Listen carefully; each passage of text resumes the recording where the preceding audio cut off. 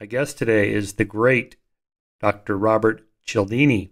He's the Regents Professor Emeritus of Psychology and Marketing at Arizona State University and an award-winning behavioral scientist and author.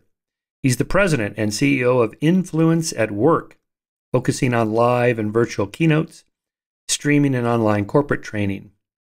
In acknowledgement of his outstanding research achievements and contributions in behavioral science, Dr. Cialdini was elected to the American Academy of Arts and Sciences and the National Academy of Sciences. He has over 230 professional and scientific publications and is known as the foundational expert in the science of influence and is frequently referred to as the godfather of influence. Well, that's pretty obvious why. The book is called Influence, The Psychology of Persuasion. It's probably, I don't know, one of the handful of the best-selling psych books ever. And it's got a new edition now, and I listened to the whole thing. It was, I don't know, like 20-something hours on audio. Fabulous read. He reads it, which I like. But the updates include current events, things from just even during the pandemic. So it's nice to get that update. So we go through his 7 principles of persuasion that are part of his universal principles of influence. We talk about the good and evil uses of these principles. They could be put to good use or to bad use. And we talk about to what extent humans are naturally gullible and fall for these kinds of influences, or are we naturally skeptical? And it takes a lot of work to get us to be influenced by these factors. We talk about to what extent we're rational or not rational. This is the kind of debate between Kahneman and Gingerenzer, and to what extent that, if you give subjects these logic puzzles to solve, that we're really bad at it, particularly if they involve probabilities and statistics. But if you put it in a social context, we're much better at solving those kinds of problems.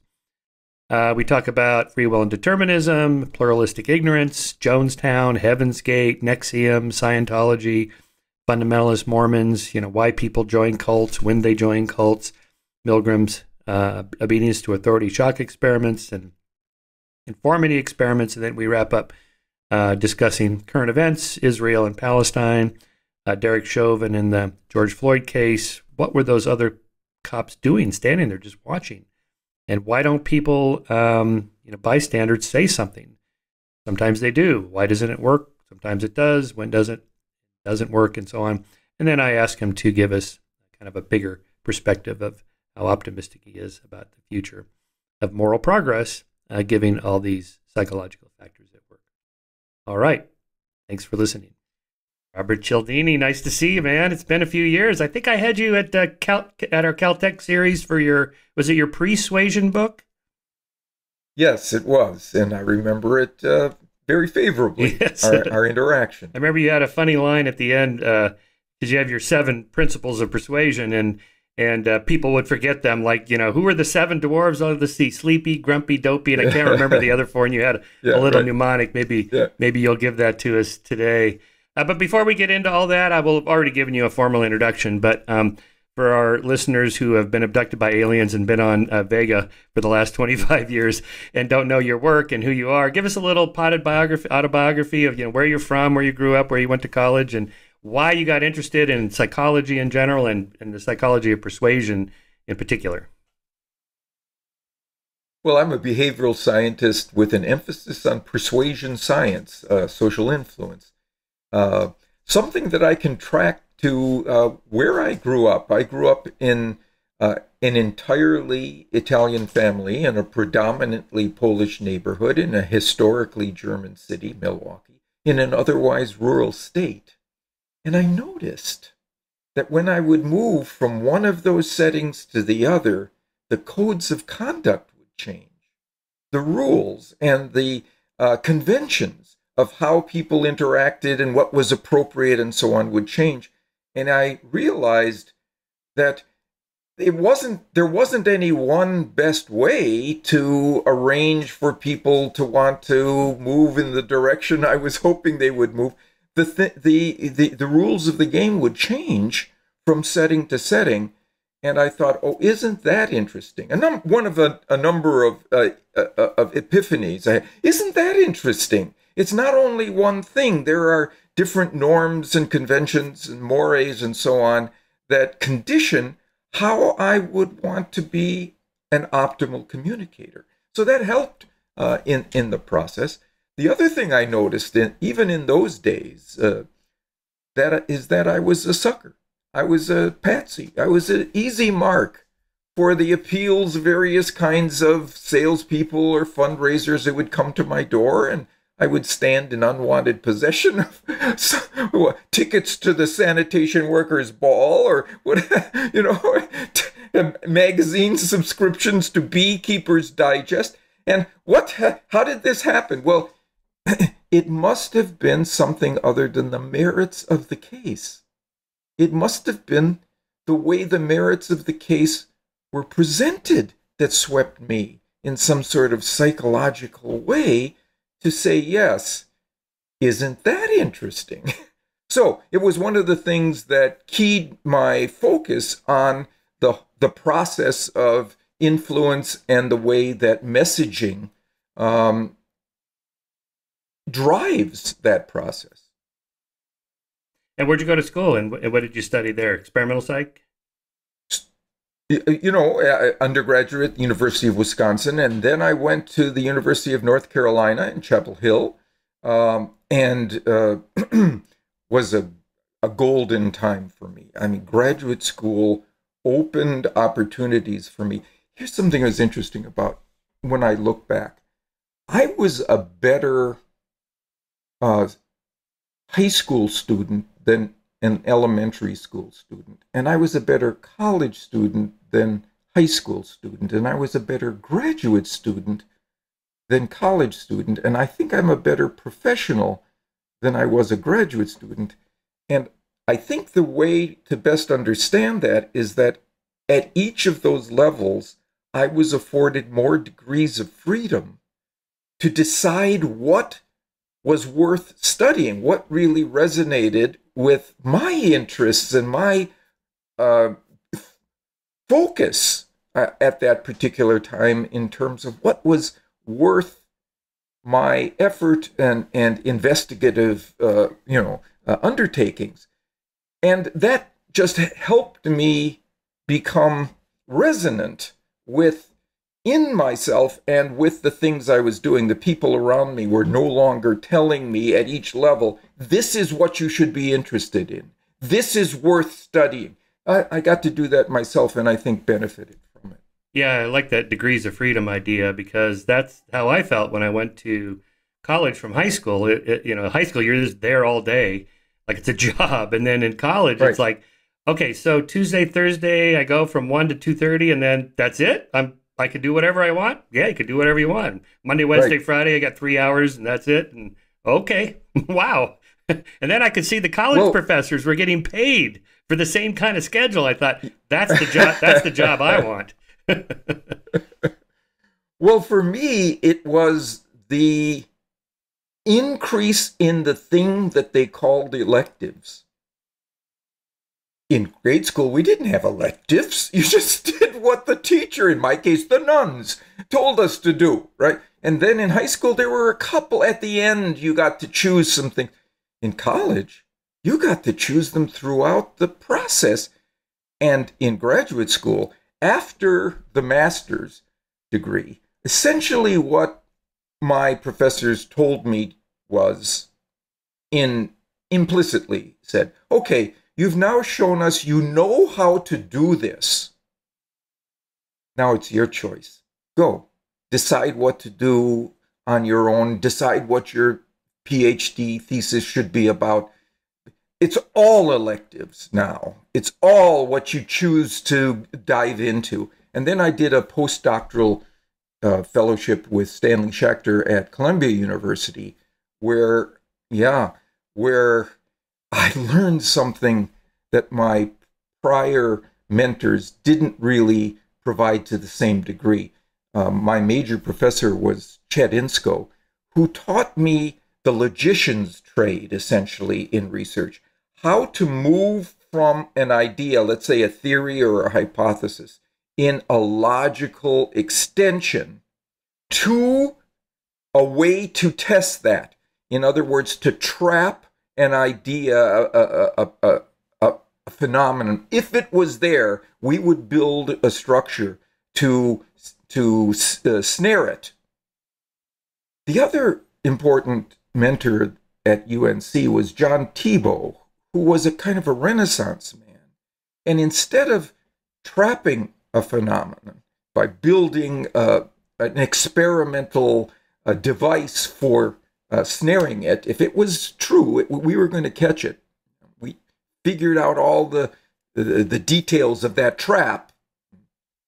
John would circle it in increasingly tight circles. So, for example, if we went into a research meeting, and let's say the question was, how do people negotiate differently when they are representing a constituency versus when they're just bargaining for themselves, when they have a responsibility to a group, right?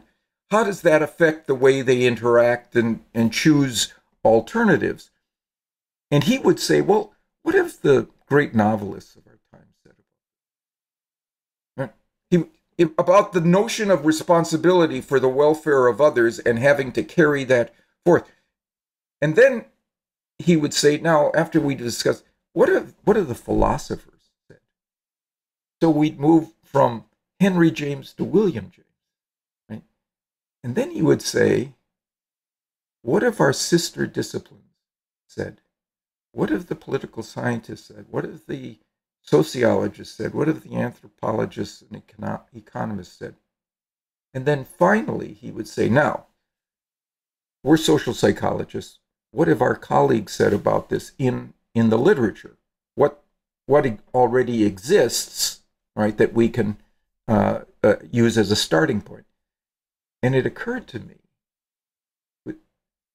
this is where everybody else would start. John finished there after providing all of the context for this and insights from a variety of other disciplines and starting points. Yeah, that's interesting. It's a very interdisciplinary, very important. Yeah, he was a Renaissance man, and it was important to him. I mean, if you look at like the last century of the academy, it's become ever more balkanized, where the political scientists and the economists are in one building and the psychologists are in some other building. The historians and the English lit professors are in still another building. We don't know each other, don't talk to each other rarely, but we should. And this is why your book is, I think, is so appealing, because it draws from a wide variety of sources, all the ones you just listed. Interesting that you attribute that to mentors. I'm always interested in how lives turn out. Yeah. After Obama's famous speech about, you didn't build that. You had somewhere along the line, you had a teacher, you had a mentor, somebody nudged you, somebody encouraged you. And, we all need to acknowledge that.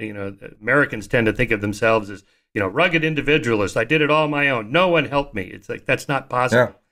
Yeah. Right. Everybody gets help and borrows from each other. Hillary Clinton was right. It takes a village, really. So behind you, I trust I'm looking at the foreign translations of influence, and I trust 40 foreign language translations. That's a sign that we're up to 44. 44. Okay, well, we're up to 44 now. I think we got Hmong recently. I wanted to read, from your opening preface to the new edition here. From the outset, influence was designed for the popular reader, and as such, an attempt was made to write it in a non-academic conversational style. I admit to doing so with some trepidation that the book would be viewed as a form of pop psychology by my academic colleagues. I was concerned because, as the legal scholar James Boyle observed, you have never heard true condescension until you heard academics pronounce the word popularizer. Oh, he's a mere popularizer. Right, yeah. Right. I wanted to comment on that because I think that that is a big mistake when academics think about that. I think far fewer do than we think, and that's good. But, there's this idea of the two cultures. C.P. Snow's two cultures. You have the hard sciences and then the humanities. And really, there's a third culture in between that is writing books that are for everybody to read, scientific books that are for everybody to read, but they're not the dumbed-down popular version of the technical version. They're the only version there is. I mean, you can go back to Darwin's On the Origin of Species. It's a very readable book, but it's not the popular version of his technical papers. It's the only version there is. Or Dawkins' The Selfish Gene, or Pinker's Better Angels, or Enlightenment Now. Just pick any of these, Dan Dennett's books. And so I put yours in that category. Everybody should read this book. The references are there in tiny little endnotes, and you can look them up if you need to. If you're an academic, fine. But you don't need that. And therefore, that's the, I think, broad appeal. And that's the way it should be. That's good. There's a humorous story associated with those endnotes and all the references and so on. They're a significant part of the pagination. There are a lot of pages devoted to that. And I was at a conference. It was e-marketers, right? So people, electronic marketing, big deal these days. And there was a woman who approached me. She said, I love your book, but I really have a question, a bit of a critique. Why do you have all those endnotes? Why do you have all those citations? We don't need that. I mean, we believe you. We're assigning you the role of authority, of expert on the topic. That's all we need to believe that you're... And so I tried to give her a series of explanations. Well, one is those people deserve acknowledgement. They did the research. They should be recognized for it. Another is anybody who wants to follow this up, to do future research on it, will have a place to start, and they can use the reference sections within those articles. And besides, I want to be able to demonstrate that what I'm talking about is not anecdote. It's not this isn't speculation. Look, there's evidence. And I was not getting across to her at all. I could see from her nonverbal language she wasn't buying. And then I remember saying to myself, Cialdini, put yourself in her shoes. Who is she? She is a e-marketer. She's an electronic marketer. This is what she does. And then I said, okay, and besides, it's my brand. And she said, okay, then I get it. It's congruent with the image you need to present as a person who does this for a popular audience and is credible and research-based in the process. It's part of your brand. Then I get it. Not the real reasons that I did it. Well, I also think it's good to... It's what a marketer would say. It is good to acknowledge where our ideas come from, too. I think it's an ethical thing to do, because none of us invent ideas from out of whole cloth. We all build on each other. And I always find it irritating when I see authors that are clearly using other people's ideas and they don't acknowledge it. They act like, this is original to them, and I know it's not. And I find that a little, unfair. So, I'm glad you do that. Well, so I also wanted to, before we go through the 7 principles, just to acknowledge, as you do in the book, that, there's sort of a good side to this. Good people can use these influencing principles to, make the world a better place, but also bad people use them. I was thinking about this when I had David Buss on the podcast last week. He has a new book on why men behave badly, but also why.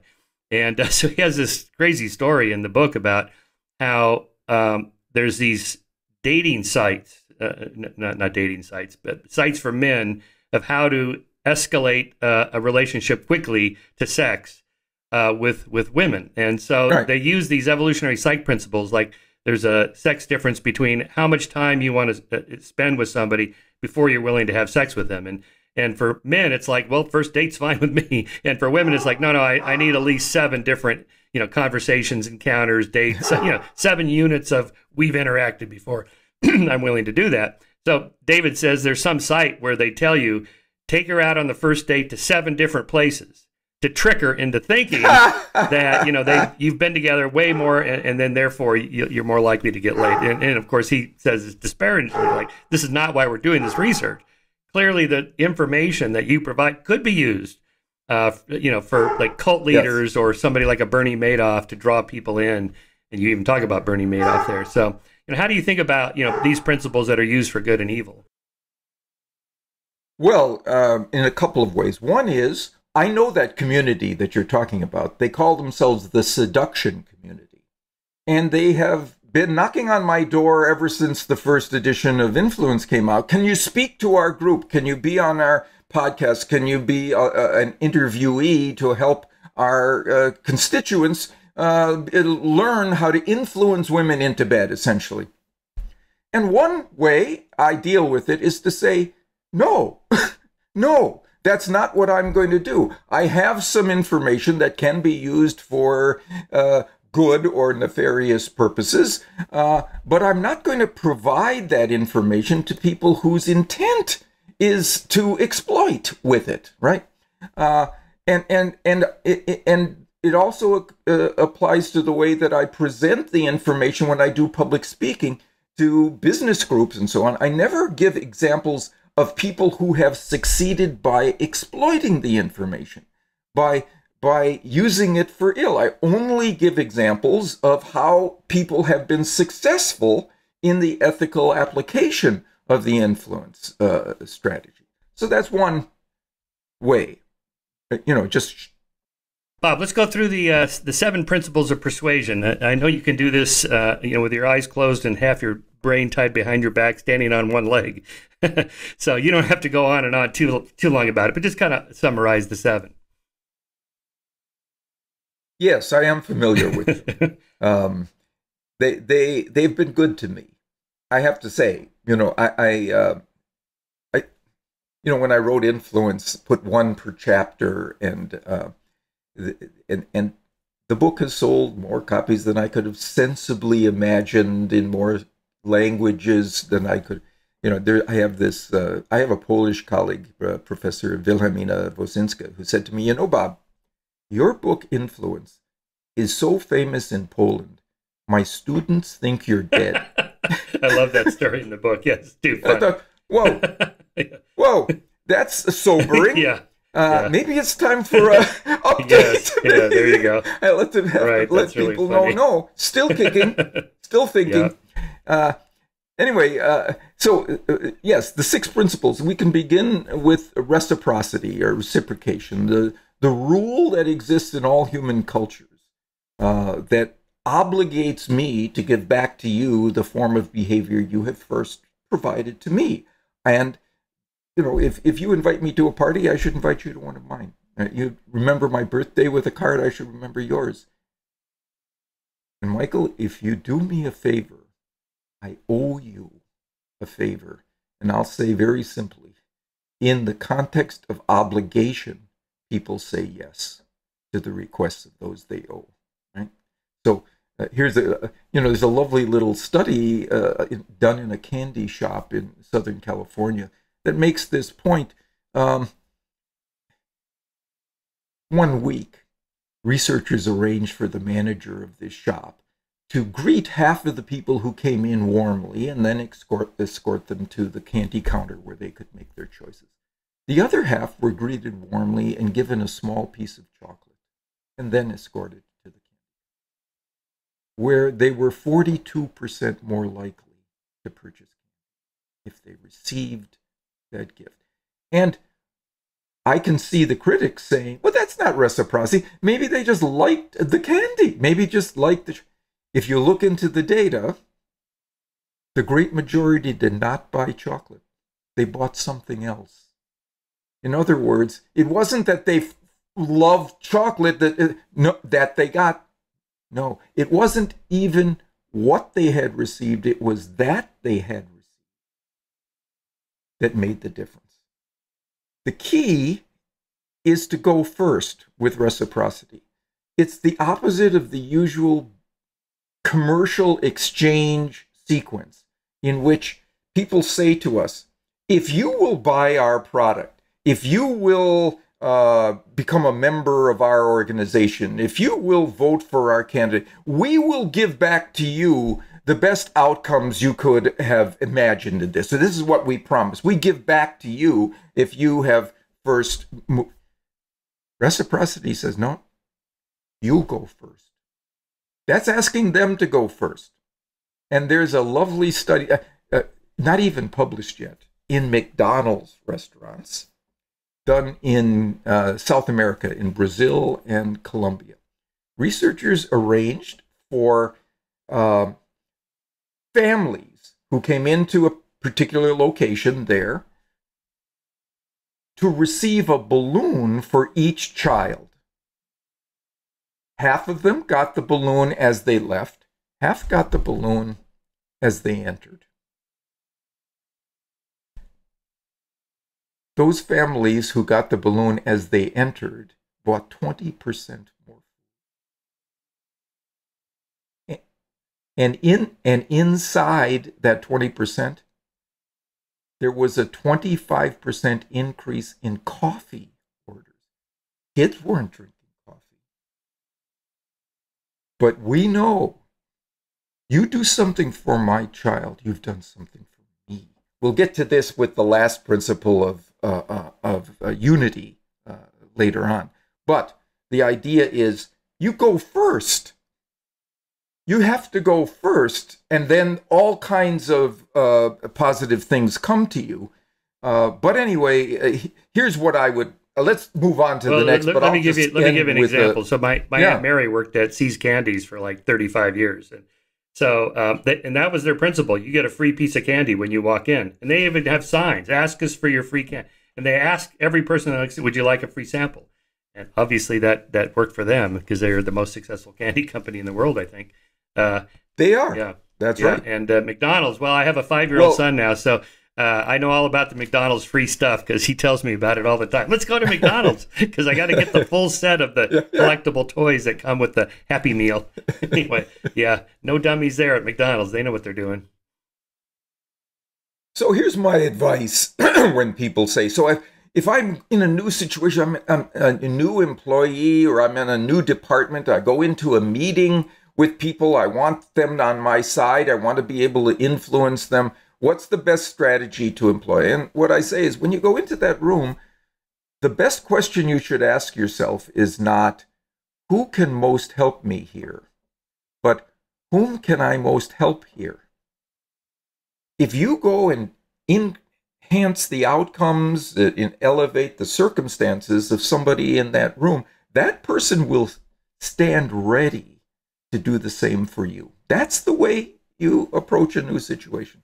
Well, I had another example that I'll never forget this. It's so powerful that at a dinner, and I think it was during TED or one of these conferences, and I was out to dinner with a couple friends at a restaurant, and all of a sudden the waiter brings over a tray of sushi.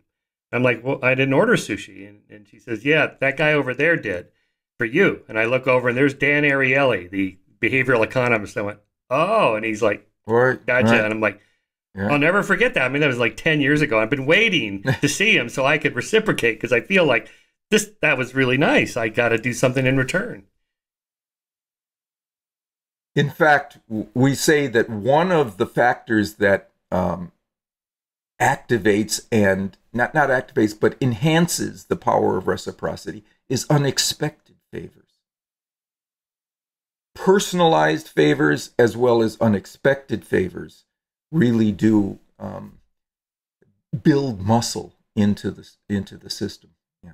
So that also explains why you get those envelopes that have like a free pin or well, I used to get these $2 Jefferson bills, which I really liked, but then I felt guilty because I kept piling them up in my desk.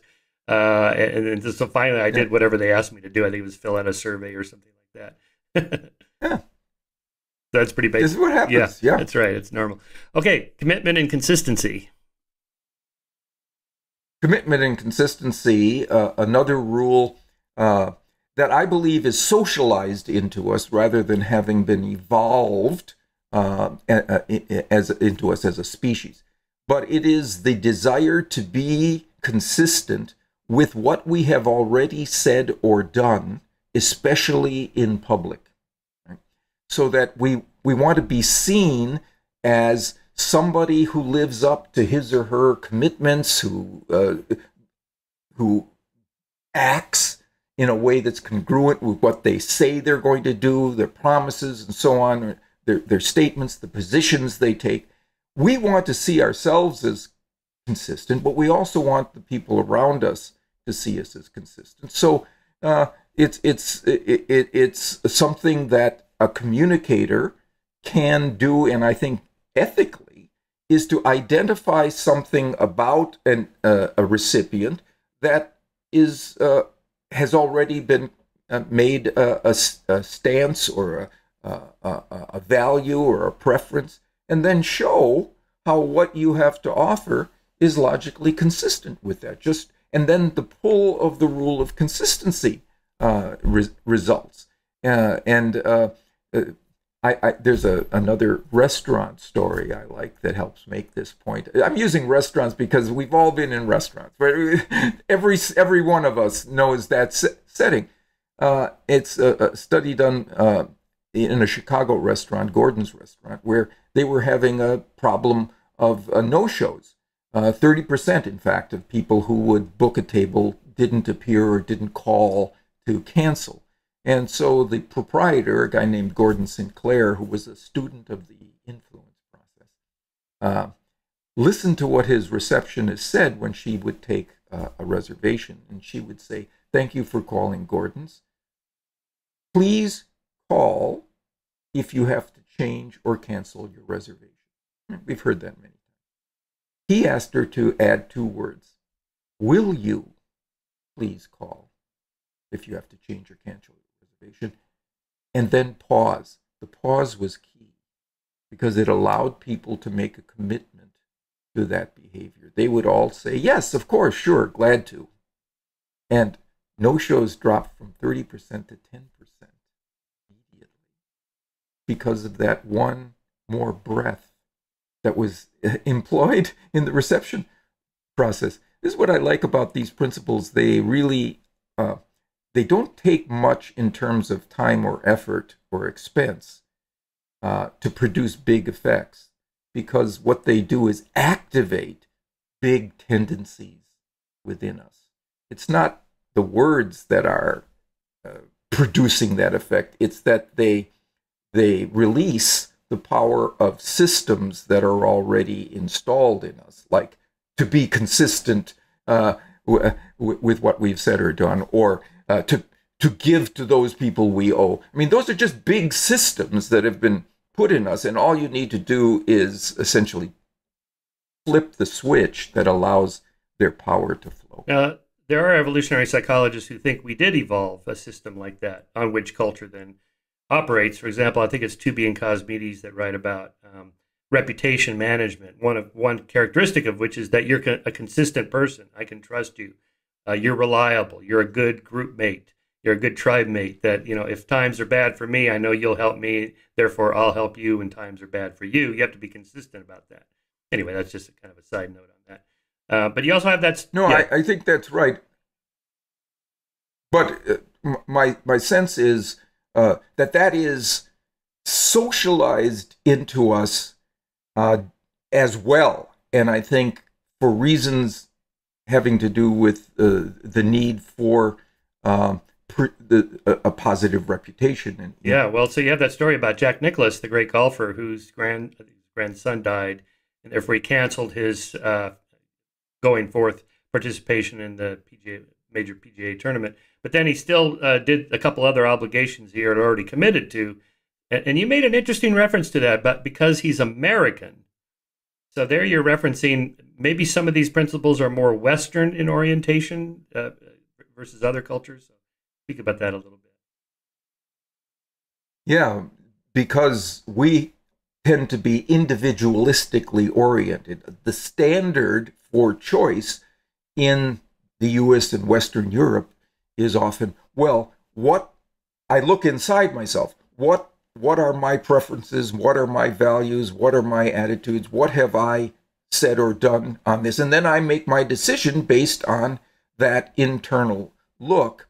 And so what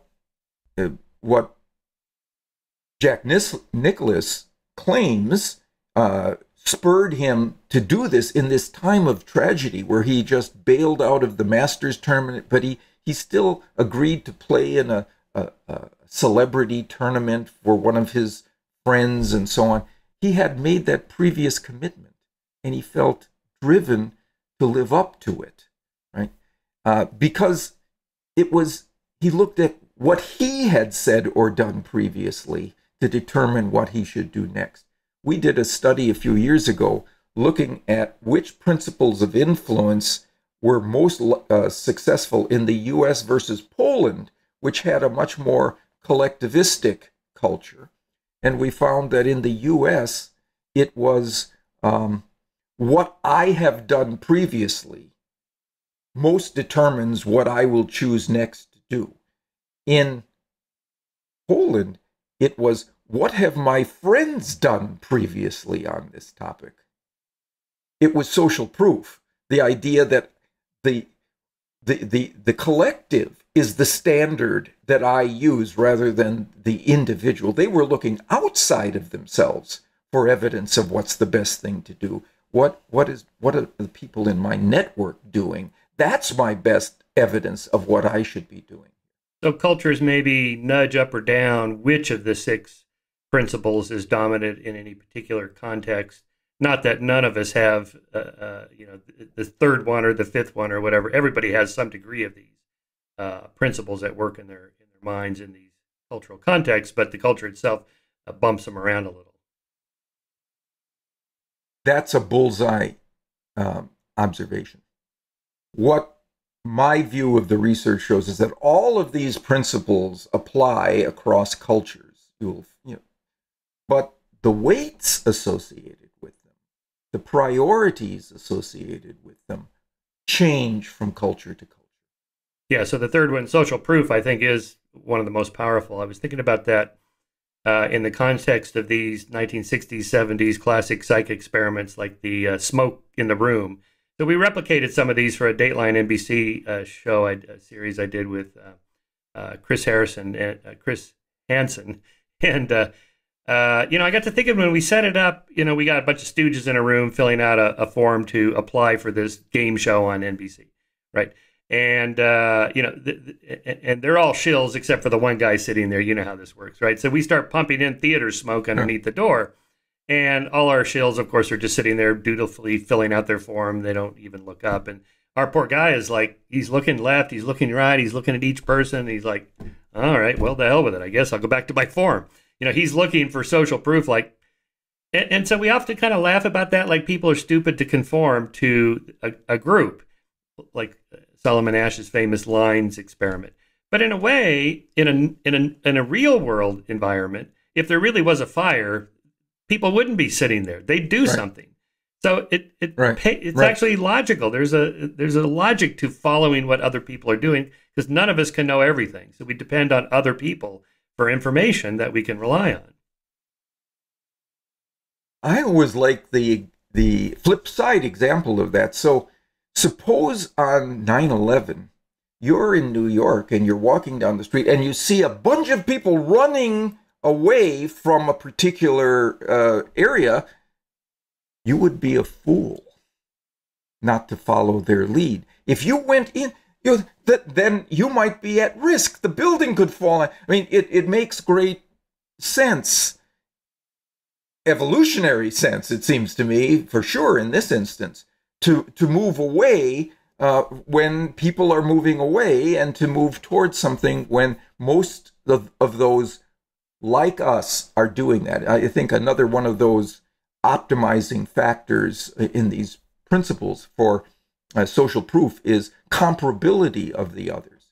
If they're like me, then that's good information about what I should do in this situation. I get to reduce my uncertainty of what I should do, not by looking inside this time.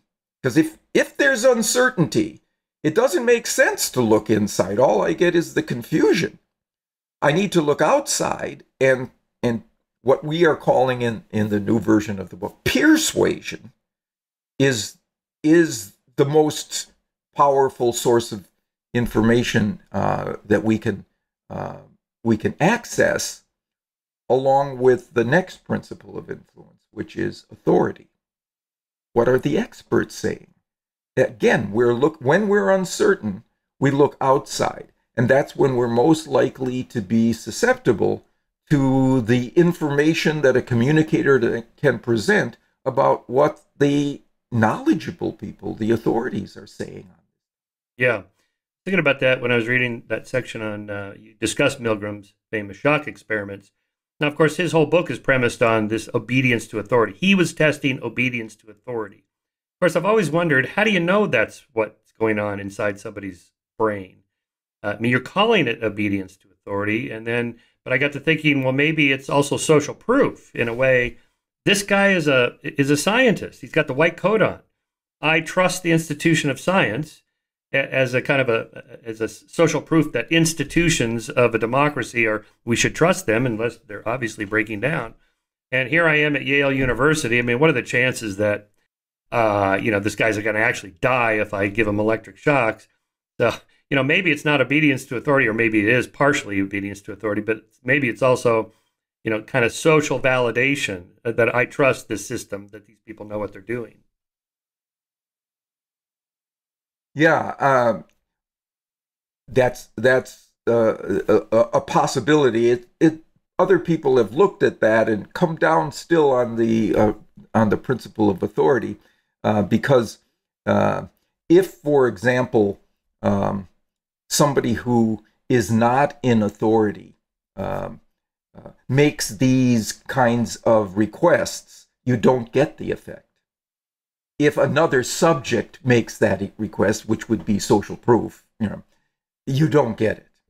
Although in one of the variations of the experiment, if there was another subject in the room who resisted the authority, then the real subject was more likely to also resist the authority. Right. So that would be social proof, right? It's not, that would be social proof. Yeah, it's not like these things only work in one particular, only one at a time. Here's something I've learned.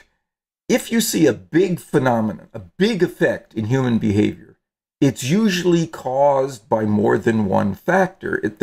It's multiple causation that produces it. We, in our experiments, try to identify one of them by eliminating the influence of the others, and just to see, is this one of them? Yes, this is one of them. Doesn't mean it's the only one that's working in naturally occurring settings. Yeah, I've been talking a lot about the replication crisis on this podcast. Part of the problem is that scientists are putting forward here's this one variable that explains everything I'm trying to understand, and it almost never happens that way. It's the power pose, or it's the mindset, or it's the the cognitive priming, or it's oxytocin, or it's just this one thing, and it's never just one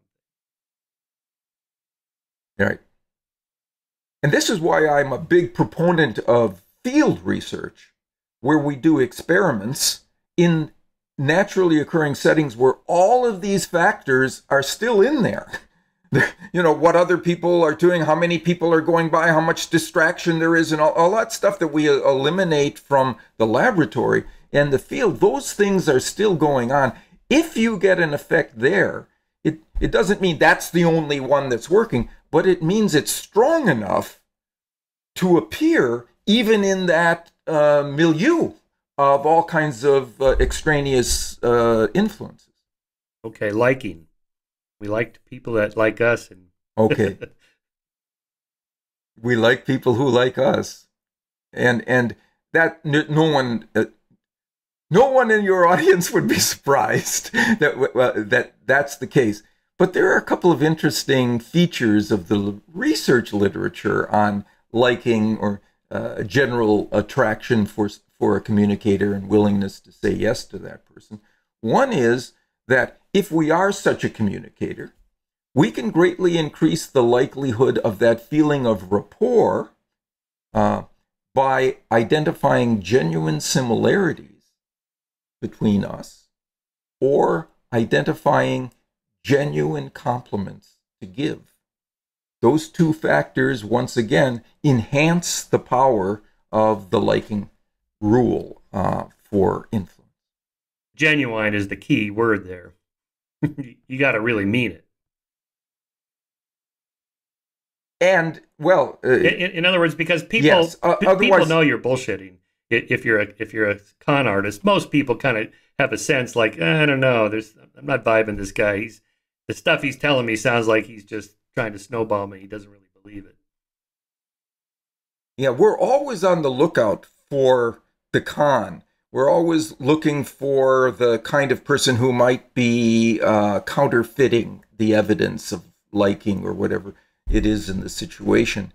There's a lovely little study on star ratings on review sites for various kinds of products or services or books and so on.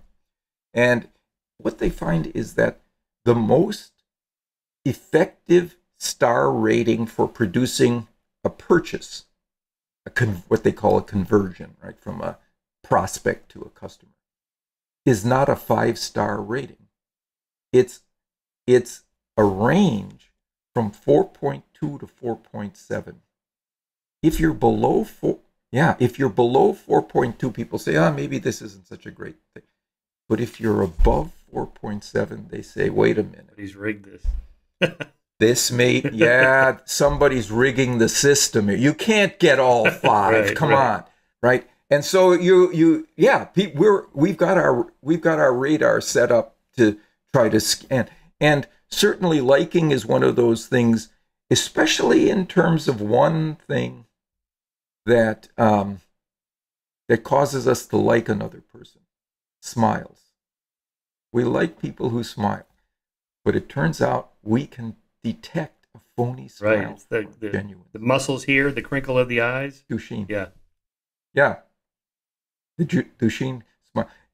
And here's a little, I'm off to the side here with this story, but I got a great lesson from somebody while I was first beginning my speaking, career, public speaking career.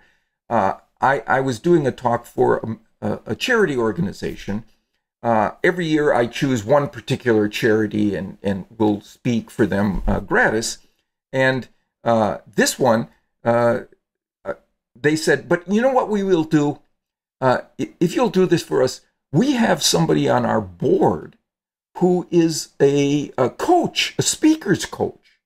And he would agree to hear your talk, be in the audience for your talk, and then spend a morning or an afternoon with you, giving you tips as how to improve your presentation. I said, okay, fine. So I did talk, and then we met for about a morning. And Michael, I don't remember a single thing he told me except one thing, and it has changed the way I present myself in these stage presentations. He said, Cialdini, you have kind of a wide mouth. You have a big mouth. And he didn't say, therefore, when you come on the stage, smile broadly at your audience. He said, find a reason to smile broadly at your audience. So you mean it. You actually feel it. Make it genuine. Yeah. Yes. Make it genuine. This was before that research even came out showing that people can detect the difference. He knew that I was going to be different and my audience was going to be different if I had hooked into something about the situation or them or my material that I could genuinely smile about. And now that's what I do before every talk. That's great. What do you think about? What makes you smile? Well, it could be something like, oh, this is an audience where my material they really could benefit from this. I know I'm going to get a good response from this. Or this is a group that I've never talked to before, so they haven't heard my material. Or I know that there's a friend of mine in the front row who is going to be a supporter of me throughout this talk and afterwards and so on. Just something, oh, there's Jim. Hi, Jim. Just something. It's like, what do you do when you have guests come to your home for dinner, right? You want to treat them like that. You want to be positive and smile at them for a genuine reason because you like them, that you're anticipating a conversation over dinner that's going to be fun. Here I'm thinking of Bob Triver's work on deception and self-deception. That we had kind of an evolutionary arms race between trying to deceive others ourselves, but not get detected that that's what we're doing, because we also have, reasonably good but not perfect systems of detecting when someone else is lying. Lie detection is not very reliable, but the idea that it's better if you actually believe it yourself, because then you won't give off the tells that you're manipulating somebody. And apparently, people with the dark triad, Machiavellianism, narcissism, and psychopathy, are fairly good at cueing people that they're genuine, even though they're not. And so that's why. And the argument is that we're pretty good at detecting people that are bullshitting us, who are not very good at it. But these people with the triad, dark triad, they've had their whole lives to practice it. And this is why. And so the argument is that natural selection would have never gotten rid of 100% of psychopaths and bullies and so on. We just don't have the resources to get rid of all of them. So, we tolerate 1% to 3%, say, psychopaths. Most of them are, just running Wall Street companies or politicians or their CEOs or whatever. Most of them are not serial killers or whatever. But then one more element on that. See, for me, when I talk about secular ethics and, that without God, can you really have true right and wrong, good and evil, and a sense of guilt and shame and pride and joy? Yes, I argue, because you can't fake being a moral person. Because eventually your fellow tribe members who know you, spend a lot of time with you, they're going to know you're just, conning them. You got to actually feel it, believe it, live it. And that's true morality. I mean, if I genuinely care about you and I want to do something nice for you and it makes me feel good and it makes you feel good, that's as good as it gets. Yes, and this has to do with something, I think, within this this category of liking. We talked about, finding real, genuine similarities, giving genuine compliments. It turns out that we are suckers for flattery. The person who receives the compliment, who receives the praise, who, when you say to your boss, "Oh, that was a brilliant idea. That was just, I never thought of that. This is why you make the big bucks," whatever. Your boss might believe it, but your colleagues who hear you say it don't believe it, and they assign that deceptive trait to you, which then deselects your genetic. Yeah, this guy's a brown noser, and we know it. We all know what he's doing. Yeah. This is a liar. This is a cheater. This is a guy. I can't believe him. All right. Now, under liking, do you include things like attractiveness? Height. There's studies showing that tall politicians are more likely to get elected than shorter ones. Attractive women have more doors open for them, both literally and figuratively, and so on. Even teachers treat cute children, better than they treat less attractive children, and so on. Is that under the liking category? Yeah. And have those studies held up? It is. They're replicable. Yes, they're replicable. There's clear evidence of this for things associated with appearance, and they seem to produce a halo effect where we then assign people who are attractive, positive in that physical space, attractive, positive traits in addition, like intelligence and honesty, even.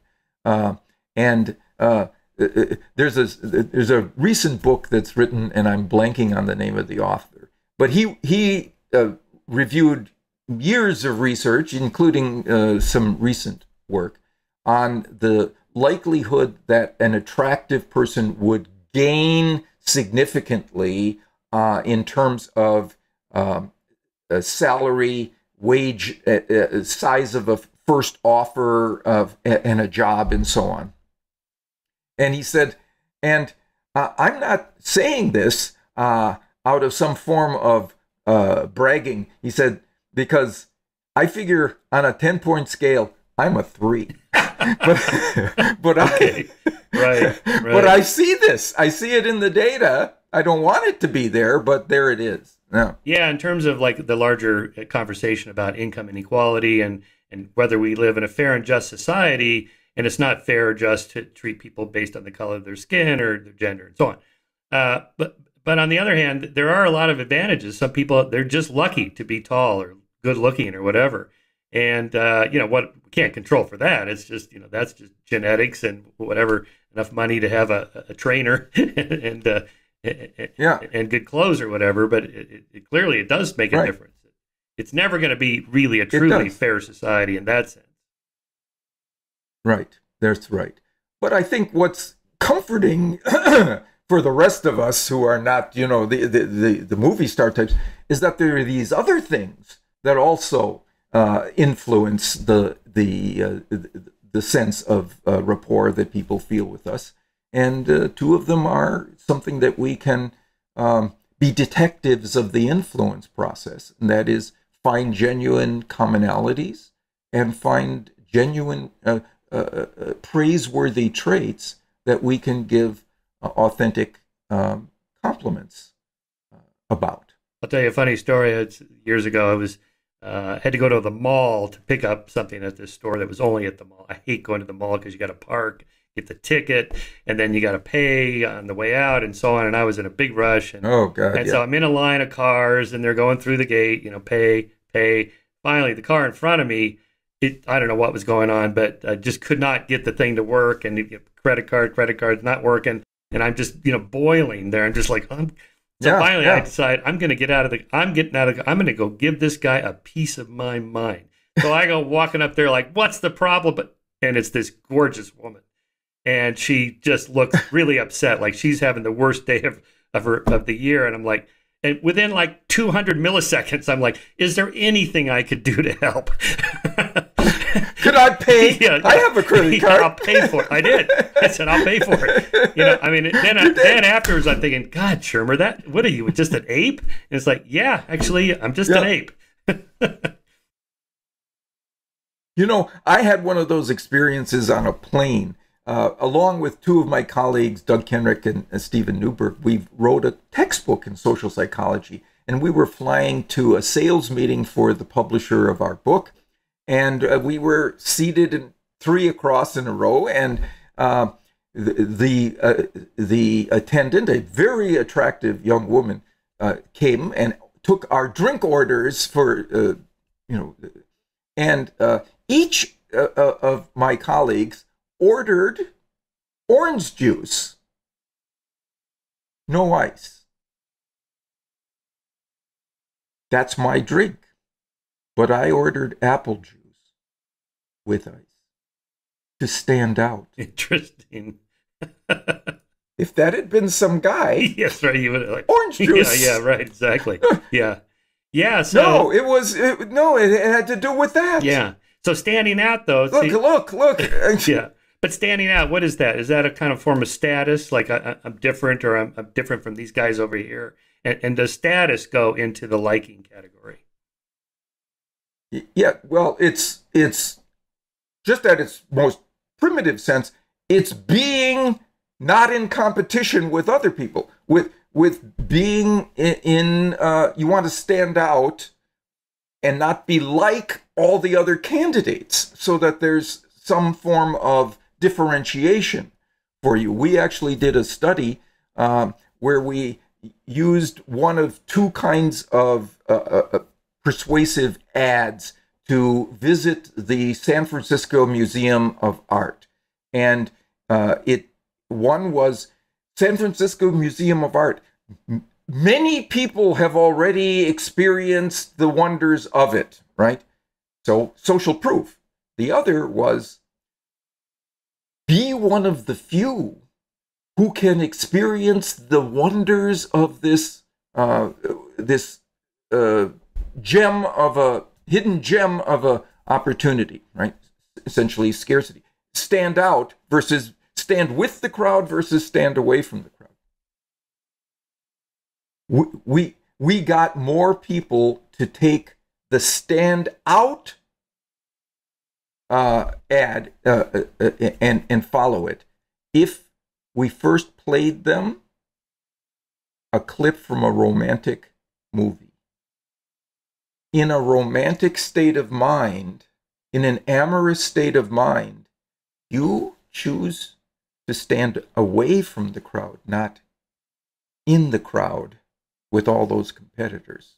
Yeah. Yeah, but I suppose you wouldn't want to be too far out of the crowd. Like you're a member of some weird fringe cult or crazy group, or QAnon or something like that. Maybe we would go down the QAnon path, but that's one of those things where well, now something as weird as that is now acceptable by 30% of Republicans said they think there's something to it. Otherwise, come on, that would never catch on if you didn't have enough people around you going, I think there's something to it. Then you're like, all right, I guess everybody else is going along with it. Yeah, of course. I think that's exactly right. There are always going to be limiting conditions on these things, but in general, in the great majority of ways to stand out, you're going to choose those in an amorous state of mind when you're in that. All right, you added to your list unity in the new book, and I'm glad you did that because that's super important. I mean, we're recording this, when yesterday the Prime Minister of Israel declared a ceasefire. Okay, we have this massive tension going on, and it's kind of a unity problem. It's we want to be unified, we want to like our fellow group members, but Paul Bloom makes this point in his book Against Empathy that empathy is not just this golden emotion that can only lead to good. The more bonded I am with my fellow in-group members, the more dangerous people are in the other group that might be threatening our group. So I'm even more hostile because I care so much about my in-group member. Anyway, that's his basic argument. But I was thinking about that with your unity chapter on, how do you resolve something like the Middle East crisis when you have two groups that are very unified within their group, but there's hostility between them. Well, I've seen one study that offers an interesting and again evolutionarily friendly explanation.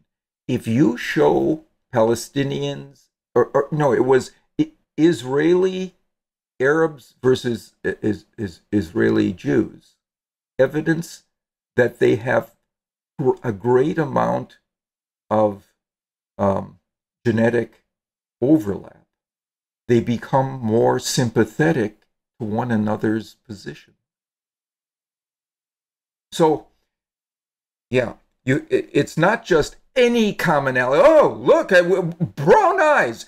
No, it has to be something that tells them, oh, we shouldn't be undermining the success, the welfare of these individuals. They have copies of our genes. That really worked. I guess that must be tapping something deep about who we really think is a member of our family, our inner circle, our honorary members of our tribe. Right. Because they're like us, literally. They're of us. Of us. I'm going to make that distinction. That's a great way to put it. They're of us. Yeah. I can have a friend at work who is like me in taste for ethnic food and movies and sense of humor and, favorite artists and a brother who shares none of that with me. There's no question who I would consider like me and who I would consider of me. And as we know from the research, there's no question who would get my assistance over the other. Especially as we go to more harrowing circumstances where survival is an issue, it isn't even close. Who gets the one the ring that you throw out in the water? Oh, right. The life ring, yes. If you're in the boat and there are two people, life preserver, who gets it? There's just no question who gets it. Right? So it's, all right, what are the factors that cause people to define themselves as in a unit in which they define themselves and their identity? Well, family is one. Another is commonality of locale, place, commonality of place is one of those things that has evolved because we grew up in small bands and clans and tribes of people as a species, right? 50 or so traveling around. Those people who were around us in place were usually people who shared our genetic makeup. And so what we find is that those individuals who, there's something called localism, who can be seen as of us locally. So, for example, people are significantly more likely to answer a questionnaire, a survey for no money, if the survey emanated from a university in their state than a university outside of their state. During the war in Afghanistan, if a U.S. soldier was killed, they became significantly more likely to oppose the war if it was a soldier from their state than a bordering state. We favor those who share locales with us and, of course, familial kinds of links. What about language? You know, that's I don't know if anybody's looked at that, but I bet there is a study. There is a study where people who are going to visit a particular country, right, are more persuaded by somebody who is speaking, this was done in the United States, English to describe that study than somebody who's speaking, I think it was Sweden, speaking English with a Swedish accent. Even though you would think, oh, that person's going to be more knowledgeable. No, this is the person who's more of me, as indicated by commonality of language. That's right. Here I'm thinking about cultural differences that, for example, I remember seeing this bumper sticker saying, "Why the hell should I press 1 for English?" In other words, English is the American language. This is what we speak, and I don't know any of this Spanish. Well, you know, you're in Arizona, I'm in California. Spanish is everywhere. But my wife's from Germany, and we travel to Europe before the pandemic, and you hear languages all over the place. No one would complain about, oh, those people are speaking.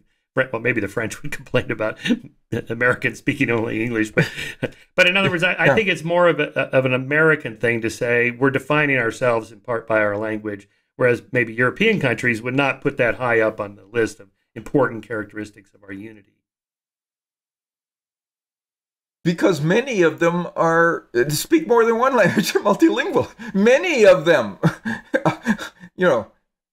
so yeah. All right, I got a crazy thought experiment for you here. Okay, so tomorrow, your company and your office gets a call from the White House, and President Biden. Somebody comes on the line and says, "Dr. Cialdini, please hold the line for President Biden." And then President Biden comes on and says, "All right, Dr. Cialdini, I'm going to host a meeting at the White House with Israelis and Palestinians. Can you tell me what we should do? Apply your principles so that we can make some progress here." Yeah, well, first I would say, okay, who is this really? You don't know me. Who is this? Is this Michael? Are you pranking me? Punking you, yes. Yeah. Okay, so I'm going to describe a study that was done by my now past colleague, Lee Ross. Oh, God, he just passed away this past week. Lovely man, brilliant man. So he does a study among Israelis and Palestinians on, there's a certain amount of money that we're going to give you to barter. Where does the money go? You can send it to Palestine to enhance education or various enhancements there, or you can send it to Israel to increase security. So decide on how to split the money. Okay.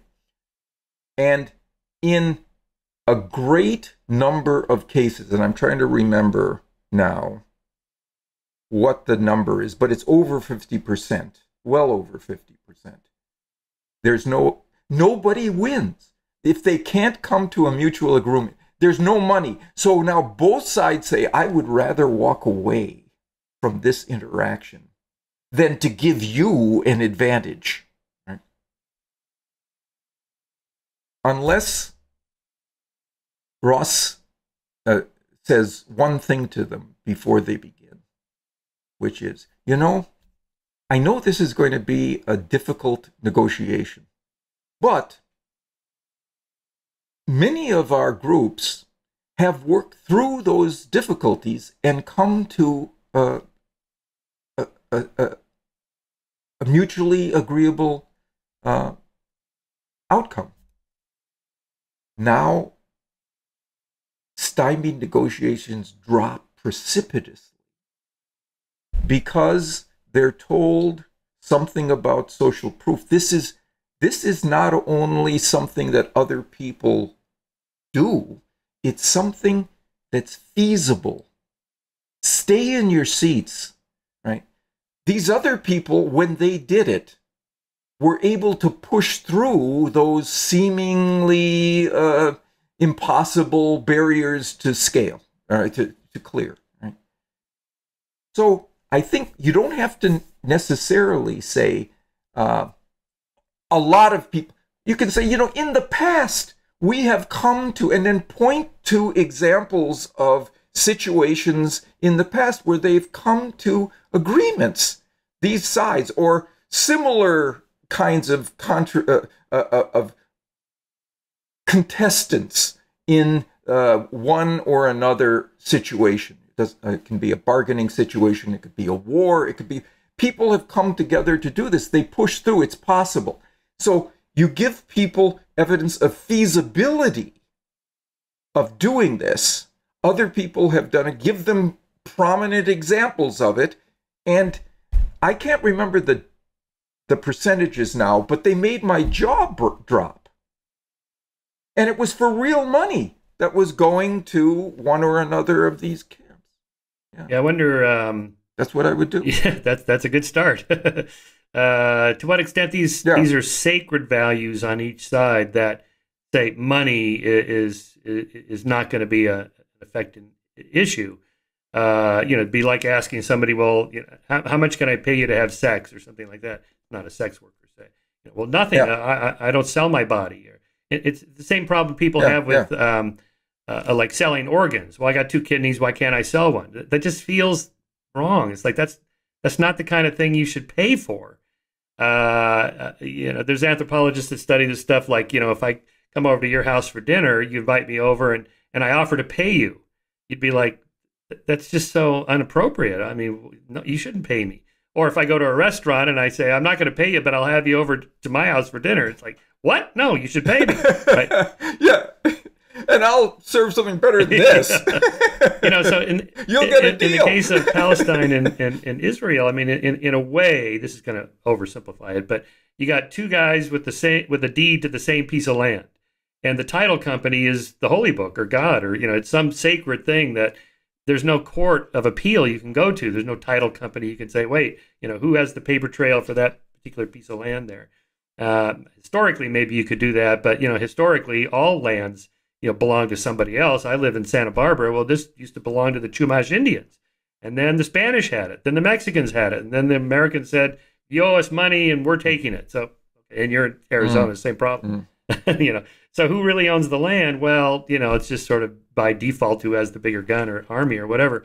But in the case of this one, It seems like maybe there's no amount of money or any other benefits that the United States could offer to Israel or Palestine if you'll give up this and maybe the 2-state solution, and we're going to provide more aid or whatever. It could be they go, you're putting a price on something that can't have a price. Well, let me give you one more example of what might work, because according to Henry Kissinger, who was considered at the time the U.S. best international negotiator, somebody once asked him, so in your experience, who have you seen that you think is the best international negotiator? And he nominated Anwar Sadat, former president of Egypt. And the interviewer said, but why? He said, he gave his bargaining opponents a reputation to live up to before the negotiations began.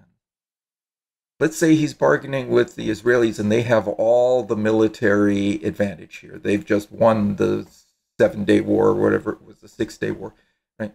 And all right? So he doesn't have power.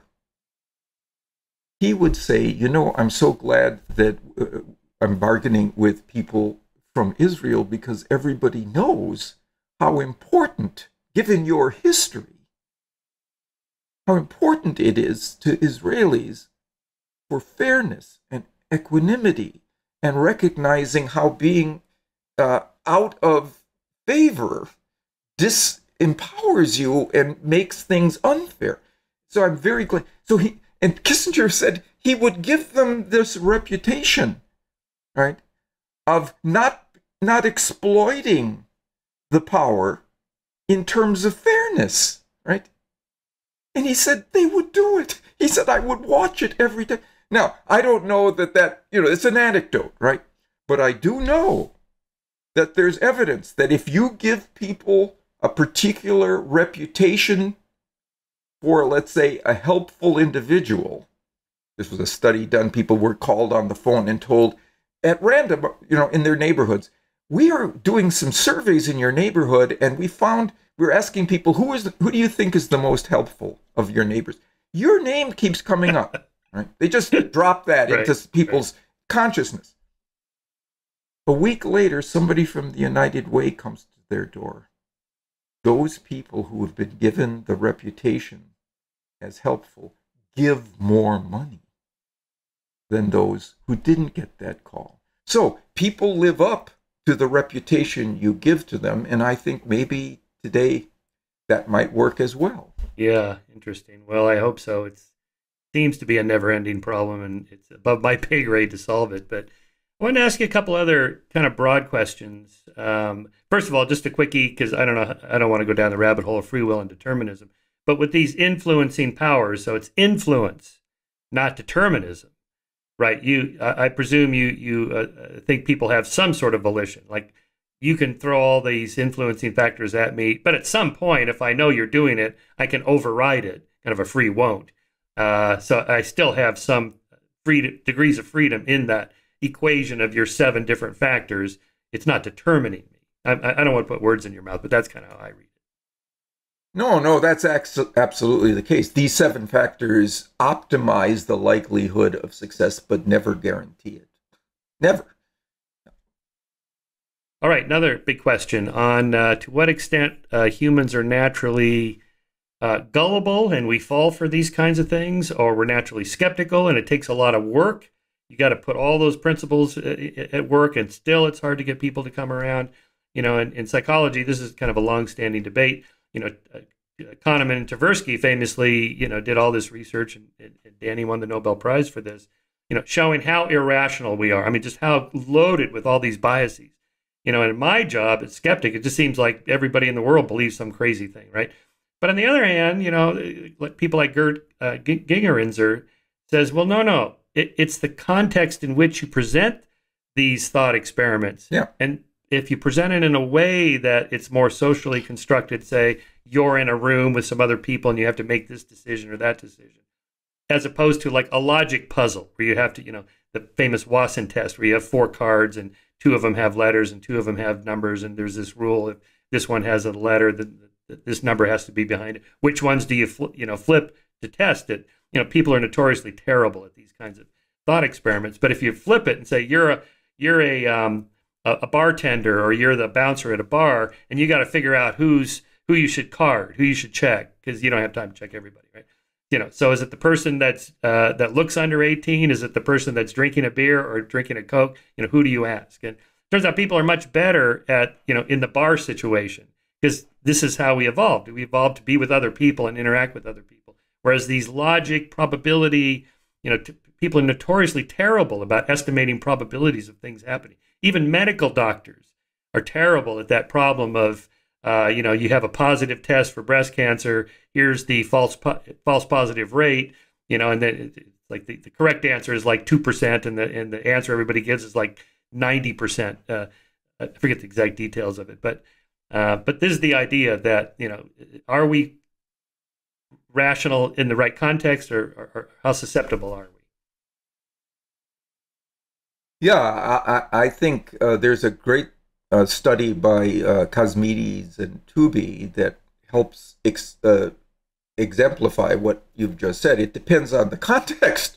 So, for example, if you give people difficult problems, math problems, so it's this factor, and then there's this, and then there's that over here. Now, give me the outcome. Give me the right answer. What's the right answer? How many oranges do you have left? Right? Yeah. They do terribly at it, unless you put it in a situation that somebody's trying to cheat you out of oranges. And then you suddenly become you're more accurate at predicting, because there's some kind of system that gets activated that when somebody is trying to cheat us or be dishonest with us, up come these resources, up come these abilities to identify what the proper response is. Because when we're cheated, we're diminished, right? Now then they get the right answer more. So I think that's the way to think about it. What's the context? What's the situation in which you're in? And there are going to be systems at work that decide whether we're going to be skeptical or gullible based on what we know about the situation and the people in it. Yeah, I was thinking about this also reading your book, this larger question of persuasion and influence in the context of things like cults. You discussed Jonestown, and I think you mentioned Heaven's Gate, and you could throw in NXIVM as a more recent example, and a Scientology or whatever. Yeah. And we read these and think, how could people be so gullible to do that? And yet, of the thousands of religious groups, self-help groups, and so on, almost none of them turn out to be cults. And by the way, I like to say no one in the history of the world has ever joined a cult. Right? They join a group that they think is a good thing. This is going to help me. We're going to help the poor. Yeah, right. And Jones himself you can look up pictures of the 1960s where he's there in 70s with Jerry Brown, the governor of California, right? Because he was doing a lot of good charity work and social work in San Francisco to help the poor and minorities, people of color. I mean, today we would say, well, he's a social justice warrior if he hadn't moved to South America and poisoned everybody. So there is that. So just talk a little bit about Jonestown and to what extent, any of us are that gullible, or maybe not. Maybe it takes a huge effort to get people to do something like that. Yeah, it takes something special. And if you look at the literature on cults, there are particular points of time when people are most vulnerable to being recruited into a cult. It's when there's been a break in their lives. They're uncertain about what they should do. They don't have a sense of belonging. They've just moved from home to another city, maybe to go to school, to get a first job. They've just had a breakup with one of their romantic partners, and they're alone, and they're casting about for some kind of stability, and along comes the cult recruiter or recruiters promising them stability in terms of a goal.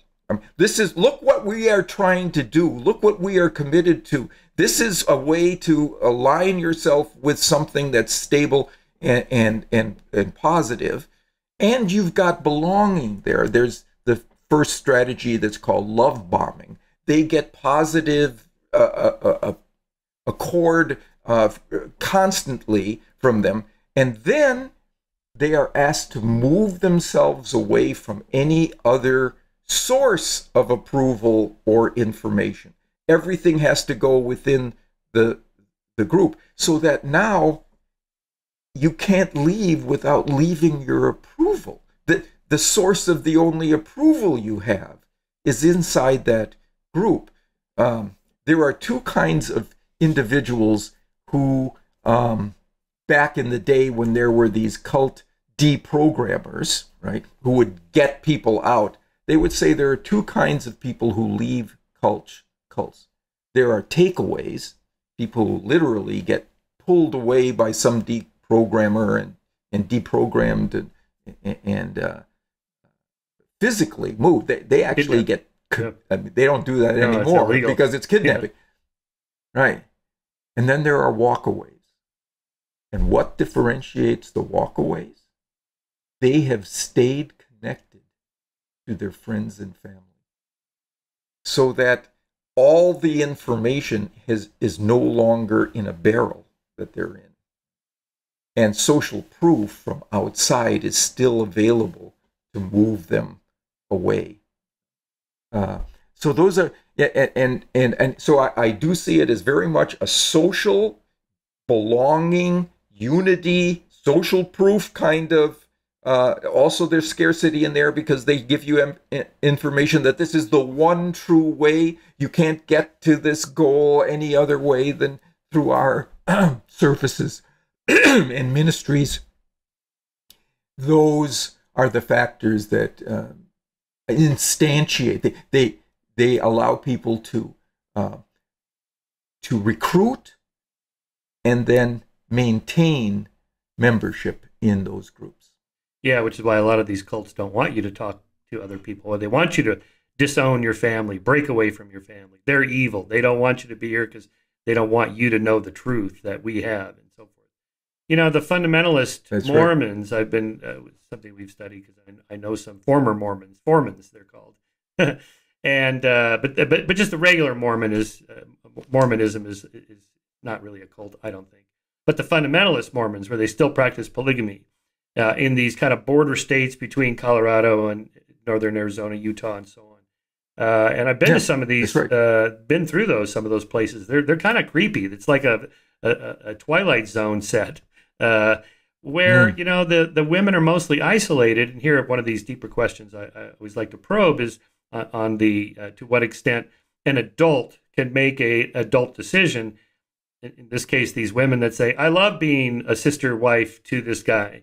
And, you know, I don't want to be live in a monogamous society. I like a polygamous society. Yeah, but you've been told that since you were 5 years old. You know, you can't possibly know what, you know, a rational choice would be in the context of having all these degrees of freedom. Let's use that again. Option two, if you don't even know what those options are. You know, to me, I don't know. That seems like, you know, too much influence on these girls. Also, all of their approval comes from being there, from wanting to be in that situation. All of their belongingness, their unity with the group comes from that set of behaviors and choices that they make. They hardly independent choices, but nonetheless, they make these choices, and it produces a sense of commitment to be consistent with what they've already chosen because of these factors. And I don't think they really recognize that they could, if they step back from it, they would see the extent to which all of this was scripted. Well, in a polygamous society, you have the additional problem of what do you do with the extra young men? You know, if one guy has two or more wives, that means there's somebody else that doesn't have any wives. And they have to get rid of these guys because, you know, they come of age and they go, well, I want to be married. I want to have a partner.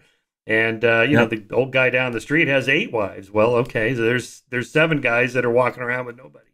And, you know, so then they get kicked out and then they don't know what to do because they have no life. You know, this was their whole life. Everything, all the principles you talk about, plus financial independence. Very difficult. You know, I once gave a lecture to the cult awareness network. It was overseas, and the title was "You don't have to be a dupe to be duped. You don't have to be a fool to be fooled." if you step back and look at the principles of influence, they're the same ones that are being used on us by General Mills and General Motors and General Foods, all the generals, right? But they get to use those principles inside this barrel. It's like shooting fish in that barrel for them. Those people can't get out. They can't escape those messages and that messaging system the way we can messages from General Mills about the value of their Cheerios or whatever it is. Yeah. Did you follow very closely the Nexium cult? You know, that guy Rainier, who it was kind of a sex cult. He's in jail now, but you know, it was mostly women that ended up getting this branding in their groin area, where you know, like literally just a burned-in brand that they belong to him or whatever. I remember seeing I forget the name of the ABC journalist, a woman who is basically talking to these other women, saying, "I got to be blunt with you. This guy's just a dweeby looking." You know, nobody. What's the attraction? I don't get it. And you know, then it was interesting to kind of see them, you know, post hoc after the fact, trying to rationalize why did I do that. And to me, it looked mostly like social proof. It wasn't that you know they were drawn to him. It was like, well, all the other women in my group, they're all going to do this. And in fact, this guy Rainier, he had some underling, a little bit like Jeffrey Epstein's girlfriend. Jazine, I forget her name now, but Jolene, that she was doing the recruiting. Something. So there you kind of see that social proof, and you know, well, this must be okay because these women are like me, and they're doing it, so I guess I can do it. Less than that. Oh, this guy is so powerful, I just want to have sex with him. Yeah, that's exactly what my impression was too, because I did watch the series, and the recruitment was being done by other women. Not by this Ranieri guy, you know. There wasn't a man in the process at all. It was all other women. So it's comparable, multiple others. Right. Okay. Another one of my little things I think about on this podcast. So apologies to my listeners who've heard this before. But to what extent are any of us potential Nazis? You know, I had Hugo Mercier in the podcast. His book is Not Born Yesterday, so he's pushing back against this idea that we're gullible, we're susceptible. Any of us could be turned into goose-stepping Nazis tomorrow. We got to be careful. He says, no. It's way harder than you think. And he has whole sections on, I know you know his work, you know, political advertising is generally not very effective. You know, cults have a hard time recruiting. You know, Mormons and Jehovah's Witnesses, they send out missionaries. They almost never convert anybody. It's really hard to convert people. And that, you know, it took a special series of circumstances to go from, you know, cultured, educated, you know, Western Germans to goose-stepping Nazis.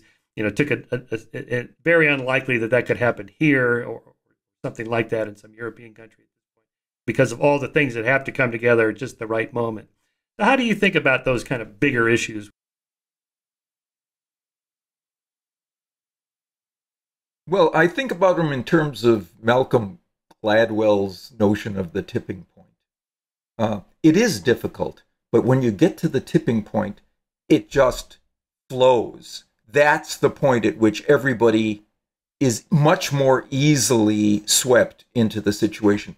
In Nazi Germany pre-war, there was a lot of propaganda against Jews in one form or another, and including the arts community, especially artists, not who did paintings and sculpture and so on.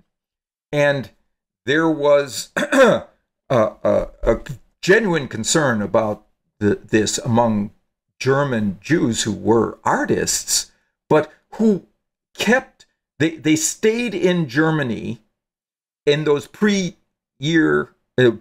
years until there was this exhibition that the Nazis put up of Jewish art that was to be reviled. They had this exhibition, and people came in to see how corrupt and corrupting the the products of the artistic mind would be within a Jewish artist. And what was surprising was the number of people who went into that exhibition. It was crowded.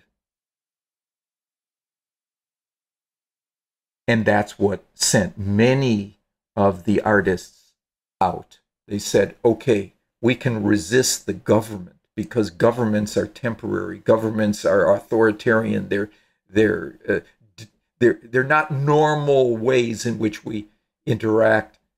But if the people are against us, we have to get out. There's no check now against the excesses of government. We have to get out. So at that tipping point, when that was recognized, and then, yeah, it was the case that the majority of Germans were, if not chest-banging Nazis, they were along for the ride. And the question you asked at the outset, would you have been one of those? Michael, I don't know. I don't know either. I know. I mean, I ask my students, would you, if you were in Milgram's experiment, would you go all the way to 450? Oh, no, of course I wouldn't. If you lived in 1850s America, would you have been a slavery abolitionist in the South? Oh, sure, of course I would. Yeah. Like, I don't know. I think that's kind of delusional. You just don't know. Yeah, would you have burned witches? Right, yeah. Yeah. Right, exactly. Yes, yeah, we can't say. That's why I'm against this cancel culture idea of judging people based on, standards we established, last week, on how they lived 200 years ago or 50 years ago or whatever. You also talk about pluralistic ignorance in the book. I think here, this is also another factor. If you think that everybody else thinks a certain way, so maybe these artists are thinking, well, everybody's like this, therefore we got to get out. Maybe not everybody's like that. You just think everybody's like that. The famous experiment with asking college students, do you like binge drinking? If you ask them alone, they go, no, I don't like binge drinking. But I know everybody else likes it, so I go along with it. So you get this thing hanging in the air and sort of, just like in the ether, without anybody actually supporting it. And so maybe, because the Nazis came to power on a minority party, but then they shut down the press, they locked up anybody who dissented. So you have not just pluralistic ignorance, because you don't hear any dissenting views, but you see your neighbors being hauled off to the concentration camps. So you think, I'm just going to keep my mouth shut.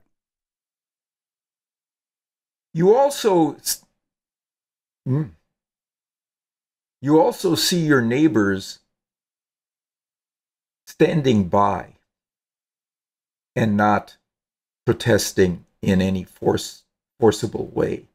And then you assume they must be on board, even though they may be saying the same thing because you're standing by. That's the essence of pluralistic interest. A failure to recognize what is truly going on in the minds of the people around you, because you're both assessing this quietly and privately rather than having an external conversation or confrontation on the topic. Yeah, interesting. Another point David Buss made was that at UT Austin, where he teaches, the entire University of Texas system now is that if you see somebody doing something that's racist or misogynistic, or it's sexual assault, or not just sexual assault, if you hear somebody making an off-color sex joke to a student, female student, by a male professor, or a employee to the employer to the employee, and you don't say anything, you're in trouble. So there, the laws is kind of going for the bystander. Now, I can see why that would be a good thing. In a way, it encourages people to come forward if they see something. On the other hand, that makes me nervous. It's like that's how East Germany during the Cold War with the Stasi worked. I mean, something like 40% of the entire population was involved in the state of spying on each other. Yeah. No, I agree. I especially on the side of now you will be penalized. I would much rather stack the incentives on the side of you'll be approved. I mean, that's something that we as a community decide is a good thing to do, at least to report it. Doesn't have to be that means it's true, but we should know what's going on, and we need your eyes and ears. Thank you for that. Yeah. So again, I think if you have a few factors at work like that, it's not that we're stupidly gullible and anybody could be a goose-stepping Nazi. It's that there's certain factors that have to come together. I do think I agree. No Hitler, no Holocaust. No Hitler, no World War II. I think none of that would have happened because he was so influential. At that particular time, given all those historical circumstances, the Treaty of Versailles was a terrible treaty, and then the Depression, and on and on and on, all that stuff. It seems like okay. You mentioned Malcolm Gladwell. I wanted to bring that up because his latest book, which I enjoy all of Malcolm's books. He's such a great writer, and I agree with his critics that he's plucking out like one social psych experiment or one cognitive psych experiment and then spinning a whole story around it. That's problematic for sure. So his latest book, Talking to Strangers, he's plucked out this idea of default to truth.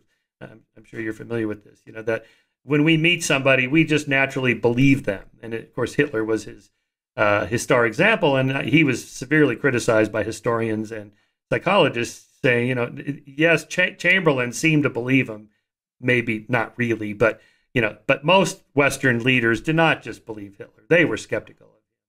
So I just want to get your thoughts into what extent, when we meet somebody, do we just believe them? Do we default to truth, or do we default to skepticism, or do we default to nothing?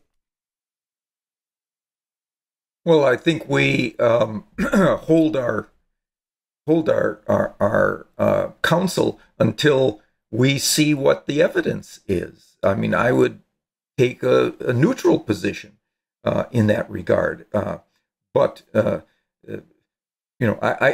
I'm not going to be skeptical to the point of assuming the worst.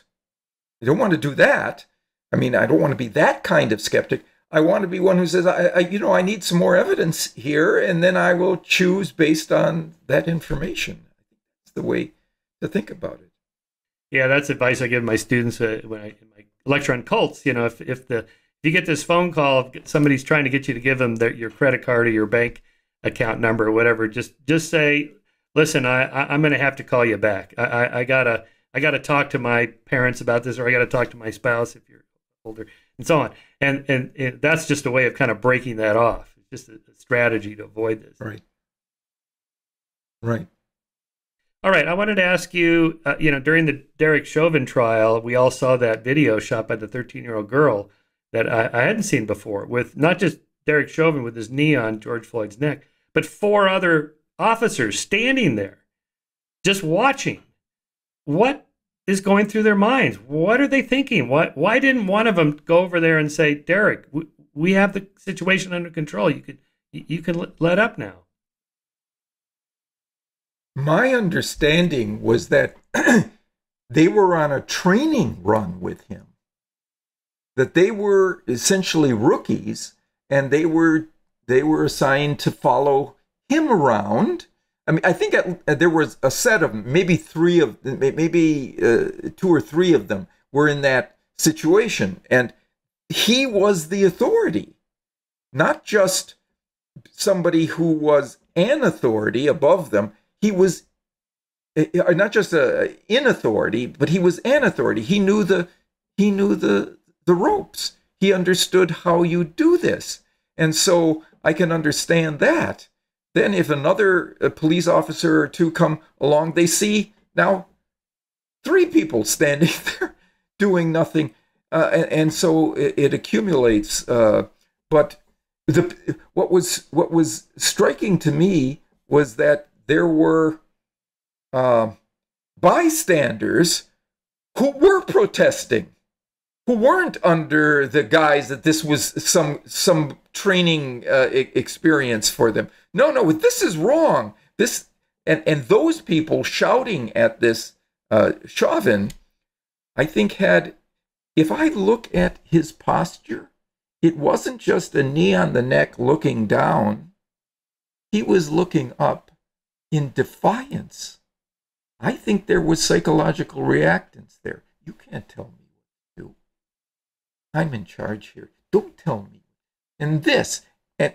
And I think it's regrettable, but the fact that he was getting resistance caused him to feel that he was not going to bend. Yeah, that's the impression I got too. Yeah, it's a good observation on the posture. It was very defiant. Yeah, so if you're going to recommend police training modifications, maybe encourage all police to be willing to challenge the authority, the boss, the chief, the captain, whoever's there with you that's above you. I remember that when one of those Asian airlines crashed, and one of the factors was the co-pilot could see there was a problem, but he was afraid to say something to the pilot because the pilot's the boss. And so they had retraining, like, no, you say something if you see something, even if it's the boss. Yeah. Yeah. For police, I think I would go back even further before training, and that is to recruitment and the testing process of who we let in. It seems to me that there are, this is a gross oversimplification, but let's go with it. There are police officers, and I'm going to, from my own interactions with them, although I'm a white male, so they are committed to serving and protecting, right? This is what they do. This is why they're involved. On the side of the car. And then there's and then there's a set of them who really like dominating and controlling the situation. That's what the job gives them.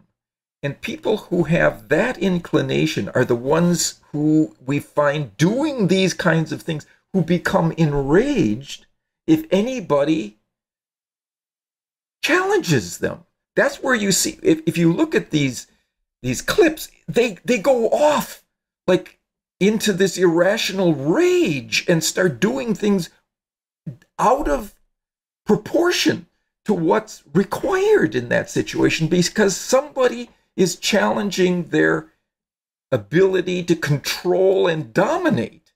It's those people we have to identify and weed out of the recruitment process in the first place.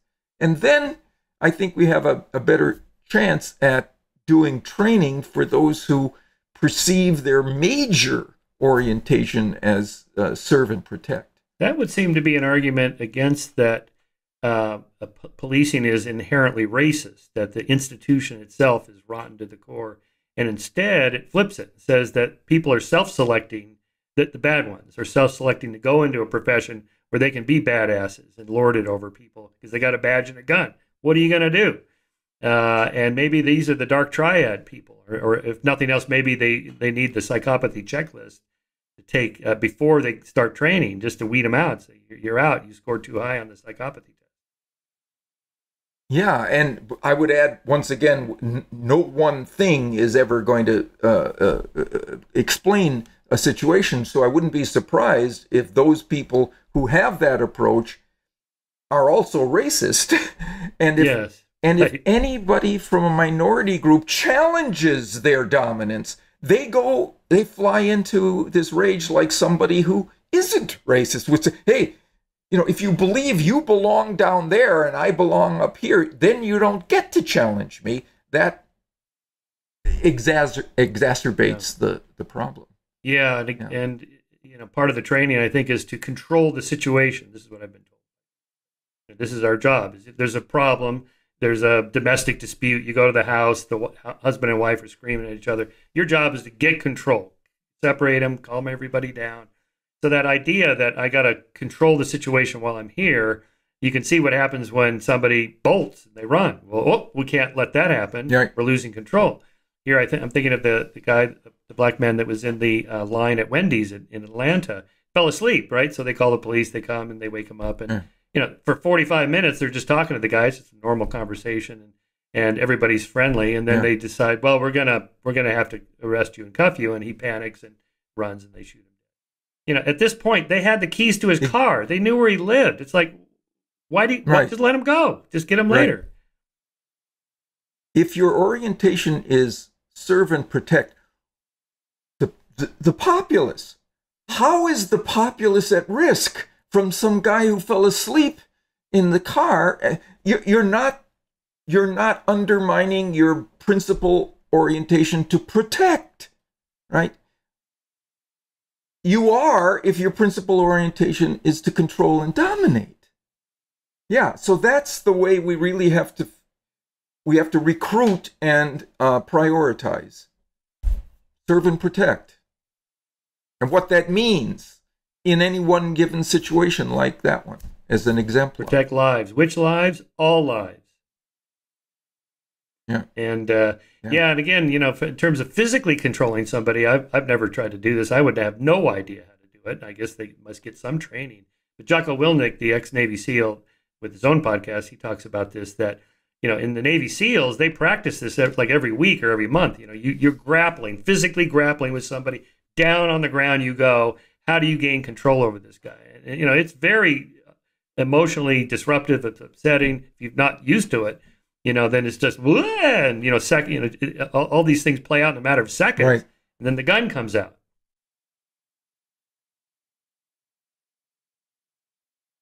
Right. And I don't know the good solution to that because, I'm not in that business. But Navy SEALs, I don't mind them needing to get in control because they're bad guys. But police, most of us are good people. And so it's serve and protect. Kevin Dutton, the psychologist, has a funny story in his book. He has a book on positive psychopathy. So he talks about the recruitment of special forces in England, where, they want the baddest ass guys they can get, right? So they basically all the training is just to weed out anybody that's not just a hardcore badass. And the last test is they have this guy on the ground, he's blindfolded, he's face down, and they fire up this big truck engine, right, like 10 feet away from him. And then they take a huge tire, and they roll it right up to his head. And they see if he panics or not. And if he makes that one, like, I don't care if there's a truck going to run me over. It's like, that's our guy. That's the guy we want. Wow. It's really funny.